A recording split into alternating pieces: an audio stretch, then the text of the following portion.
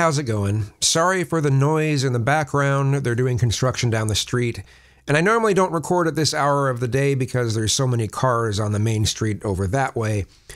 But anyway, Milo Yiannopoulos doesn't feel bad, or at least he doesn't show it anyway, in any way, shape, or form, that he feels bad for the ways that he's treated people, the things that he's said to people. He doesn't feel bad for bullying people. He doesn't seem to show that he feels bad at all for any of the terrible things that he's done to anyone. But his religion doesn't really have a problem with any of those things. Nope, treating people poorly, bullying, punching down. Nope, none of those things are any sort of a problem. Just like they weren't a problem for Trump. Just like they weren't a problem for Rush Limbaugh. You know, the same Rush Limbaugh who used to have a segment he'd regularly run that's celebrating and mocking the deaths of people who died of AIDS. Those things aren't a problem for Gavin McInnes. They're not a problem for the very worst of popular right-wing pundits and bullies and abusers. Nope. The real problem is sex that isn't designated as being for procreation, or drinking, having too liberal of a fashion sense, or doing things that take you off the path to religious purity spiraling. And that, just by itself, as far as I'm concerned, is enough to view Abrahamic religion in a negative light. Now, you know, I shouldn't have to say this because you should know this, but I'm not talking about everyone.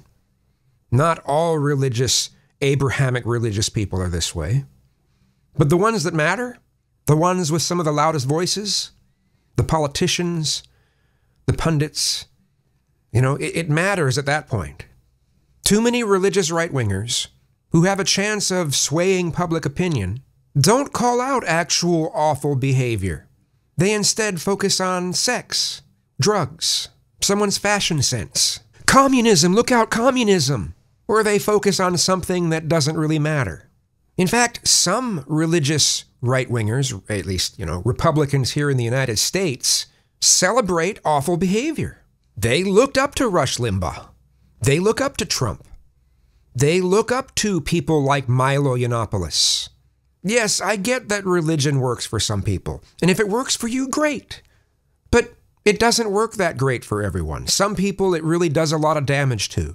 Some people it utterly destroys. I get tired of the argument, well, it works for me and I don't treat people that way, so it's all good. Well, no, it's not all good. You know, again, there are people who it deeply hurts. And it obviously doesn't just hurt the people who profess it who probably shouldn't because their existence and their thinking clashes with it. It hurts other people. It hurts the people that they preach to. Now, when people are able to cherry pick all the positive things out of, like, the Bible, you know, maybe not all of them, but they cherry pick a number of really positive things out of the Bible, then they can create a somewhat decent religion. You know, one that doesn't clash with science. One that isn't against any sort of social progress whatsoever, or social change whatsoever. And you know what? There's a lot of people who do this. There's a lot of people who do essentially create their own religion. They cherry pick the good things out of their religious books. And that's cool. And I have no problem with those people. Heck, look at Unitarian Universalists. They're the Sufis of biblical religions. But those aren't the religions of politicians. That's not the religion of right-wing pundits. So yes, I have a problem with Abrahamic beliefs in general, or at least the religion in general. I don't have a problem with all the people who profess it. Not everyone who professes it does negative things with it. But most of my friends are not Abrahamic religious, especially my gay friends. It really doesn't make any sense whatsoever to stick with an Abrahamic religion if you're gay. Makes no fucking sense. Absolutely no fucking sense. And I honestly lose a little bit of respect for any LGBT person to continue to hold beliefs that go against your existence. You're supporting things that go against your interests. I have a lot of friends who are spiritual, but most of them are not Bible-based spiritual. They're not Abrahamic religious spiritual. I've got some friends that are, and they're pretty decent people, but most of them are not Abrahamic religious. Most of them tossed out the Bible long ago.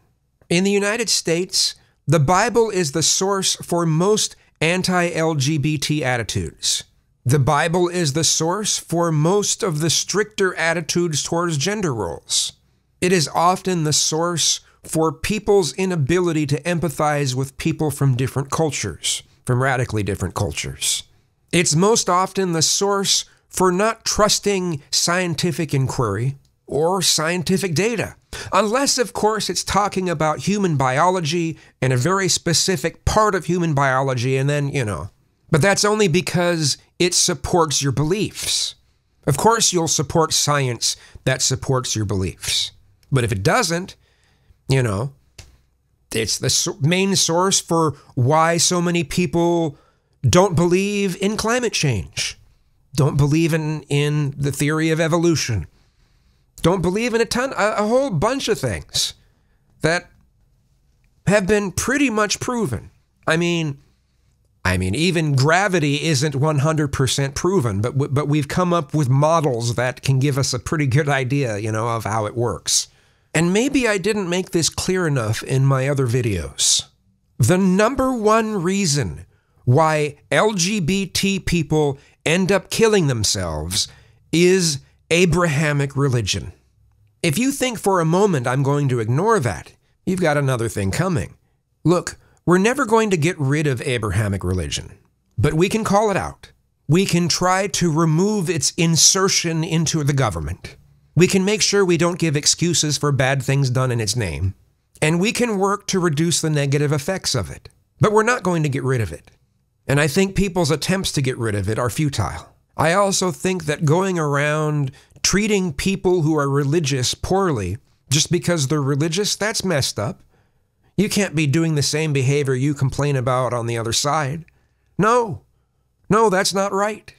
If it's wrong for one side to do it, then it's wrong for the other side to do it. Guess I don't know what more to say. Thanks for watching.